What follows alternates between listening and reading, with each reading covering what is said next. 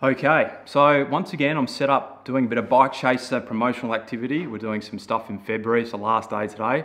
And I thought while I'm set up here, I've got a plant again, I've got the bike, got the lighting here, I would use the opportunity to, I feel like last week when I gave an update on my road bike reviews, it's an opportunity maybe to get on a bit of a roll. And in this video, I want to talk about a series that I started almost when I first started this YouTube channel about 7 months ago, I think it was, my goal to win an A-grade Criterium. And then what I'm going to do next week is after I publish the Specialized Venge versus the Chapter 2 head-to-head review earlier next week, the following video will be a full channel update. Okay, what am I thinking, where do I want to take the channel, etc. But before we get into my goal to win A-grade and the series that I created on this channel, let's reflect just quickly on that video I did last week where I talked about what's happened to my road bike reviews. When I was editing that video, when I was creating it, when I published it, my expected response was a lot different to what I got. Now, I go back and look at that video now and I understand why a lot of people reached out to me with almost concern about, my well-being. That wasn't what I was expecting or hopeful for, but I now, looking at my self-talk and talking about all these red emotions, I understand why people reached out and expressed some concern. So I just wanted to say thank you for that, but also let you know that I'm really good. Yes, I had a bit of a stressful moment in my life, but always look at the brighter side.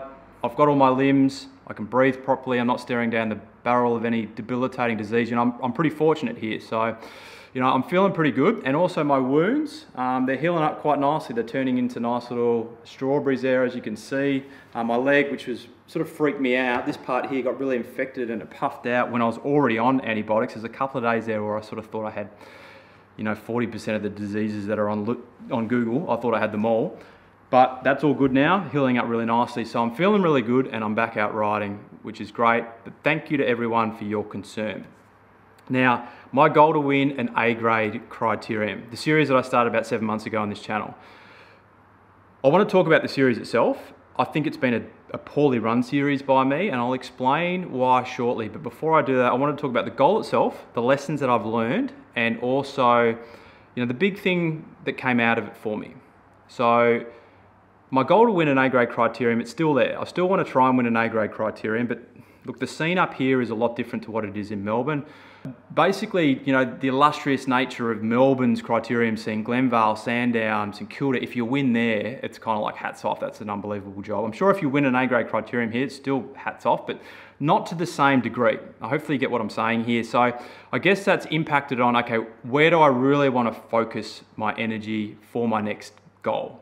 Because really, as I've gotten older, I've got kids and full-time jobs and all this kind of stuff, I've probably got a 4 to 5 month effort in me each year. And then I sort of need to back it off, otherwise you turn into a grumpy prick for 12 months because you're overtraining and you've got too much stuff going on in your life. So I'm still going to race, I'm still going to do some videos and share them with you on this channel, but it's not going to be a primary focus. And as a result, the series, which is kind of already sort of fizzled out anyway, it's going to officially end. So one of the big lessons that came out of the goal to win an A-grade Criterium was timing. I think I really stuffed up the timing of trying to win an A-grade Criterium. My training preparation at the time of setting my goal, I didn't have too much external happening in my life. But then when I was trying to race and continue to train during the week and really focus on getting up for an A-grade crit, this is not an excuse, this is just a lesson that I've learned. I had a lot of stuff going on in my personal life because we were moving interstate. To be able to put your mental energy and focus, into, a sporting goal like winning an A-grade Criterium, it becomes quite tough. And I stressed myself out. I made myself a little bit anxious actually, because I also told people on the channel this was my goal. I promoted it on social media and all this kind of stuff. So I think the reflections are setting a goal in the future. Don't think about what's happening at that point in time of setting the goal. Think about, okay, when you're going to be trying to be at your best, training hard, racing hard, what external could be happening in your life. Okay, so that was a lesson. Now the positives are that when I got to A grade maybe 3 or 4 years ago, I was like, I'm never going to win one of these. These guys are like unbelievable. And that was my attitude. So I would finish races and that would be about it. And then when I stopped racing with Inform, I would just try and hang on, quite often get dropped. And that was about it. It wasn't until I said, all right, I'm going to put my mental energy into I want to win a race. So I obviously trained specific for it, but my attitude when I rocked up to races was I want to try and win one of these things. And as a result, my performance, like I was in the mix. I raced 8 times in the end, and out of the 8 times, there was 2 occasions I put myself in a position to win. Now, I didn't win either time, and I think reflecting on when I was in B grade and C grade and D grade, I had to stuff up a few times in winning positions to make the right decision in a winning position in the future to get on a podium or get up for a win. That should give you confidence that you can win a bike race. You just need to get smarter about what you do. You might need to refine certain things, whether it be your fitness, your sprint, or your bike handling skills, whatever it may be. So that was, I've come out of that going, geez, how good could I maybe get if I really focused on something? And that could add to a good type of series in the future on this channel. Now, the best thing that really came out of this whole thing for me was, a bit of a personal development about mental health awareness. So when I promoted the goal on this channel and on social media, David Rigney from the Knights of Suburbia, they're a sort of a team or more of a group of individuals that want to promote and talk about mental health. They're not just in Melbourne anymore, they're across Australia. And he reached out to me and said, have you thought about tying your goal into a charity, a charitable cause like the Love Me, Love You Foundation, who they represent? And I said, no, I hadn't, but it's a great idea. So that's what I did. And we tried to actually get a fundraiser on board for, my goal to win an A-grade Criterium. I couldn't get one in the end, but what ended up happening is, as I couldn't find a partner to help with this, I said, look, if I get up for a win, we'll donate the winnings, and also the Nichols family will top it up to make it $500 to the Love Me, Love You Foundation, who are all about, their motto is never alone and promoting and talking about mental health awareness.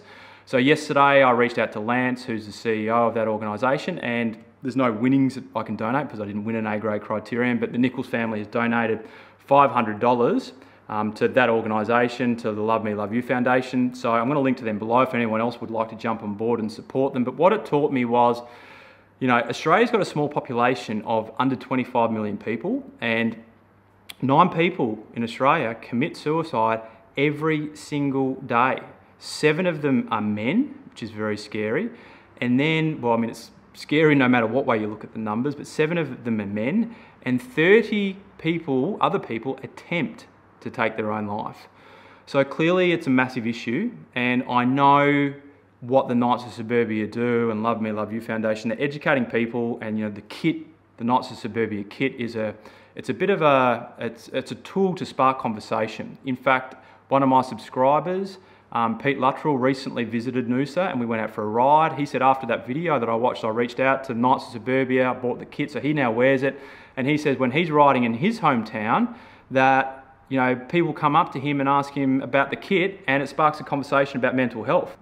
Having a conversation, talking about it with people, because you never know, who might be suffering and what impact you can have. Now, the last thing is the series itself. Now, I thought it was a poor series because really in a series, you want to probably see a video at least once, maybe twice a week, worst case scenario, about, okay, what's going on? What is Cam doing for his training? What has Cam learned from that last Criterium that he did? What's happening in the background? I talked about this stress that I was and anxiety that I was feeling, during that period because I was moving the house. I should be sharing that kind of stuff. That's a proper series, so you really understand what's going on behind the scenes. I didn't do that. I ended up more, okay, let's capture the moment at St Kilda Cycling Club, first trip back. Let's capture the moment at Glenvale. Probably the best piece of, content that came out of it has gone to heaven. The conversation Tommy Nankervis and I had about a Glenvale Criterium that I did, and he critiqued my Criterium. That's the kind of content that you should expect in a series. And being reasonably new to YouTube at the time, and now having more maturity, I can reflect and go, okay, there's a lesson learned there. Next time I run a series, it needs to be more in depth. It needs to be more behind the scenes. So there will be another series on this channel at some point in time, and I want to align it to a goal. I want it to be sustainable, so I don't absolutely cook myself or burn myself out. But when I do run the series, I want to do it properly. So that's pretty much it. I'm really looking forward to sitting down in front of the camera tomorrow and delivering my spiel. Chapter 2 Rare A versus a Specialised Venge. It's taken me 2 full days to nail the script, but I think it's going to be pretty good, and I hope to catch you in that video.